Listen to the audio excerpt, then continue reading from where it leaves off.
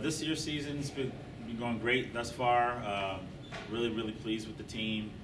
We're a little ahead of schedule. I thought we would have a couple more stumbles along the way, but this is a different mindset team. The team is really mentally tough, and I'm really pleased with that.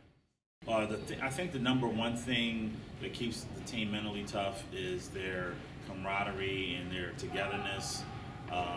As one is our motto, and they've really bought into that, and they really are focused in on that. And these kids have great chemistry off the court, and it really does show on the court as well.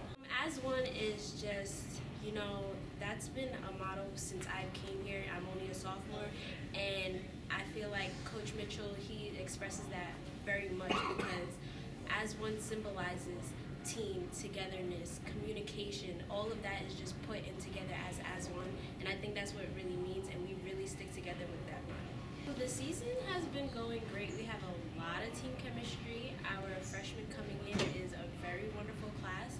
We stick together, we're staying strong, we're as one. I feel like this year we can go very far. I think we're on an 8-game winning streak. So 2 games lost, it was tough, but it was close games. So I think we should be good. I feel like it's a big key, especially with leadership. It helps us as a team, especially when we're down, to just pick it back up and keep winning. I feel like chemistry wins games, and if you don't have it, it's going to be a big loss to you.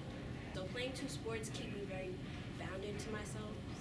Tennis always helped me with my foot movement, and I think it benefits me for the basketball game. When I play defensively, that's my thing. Defense, I get to move around the court, and I stay very energized. Well, I think the Catholic tournament was a very good tournament. We played St. Benedict's in the first game.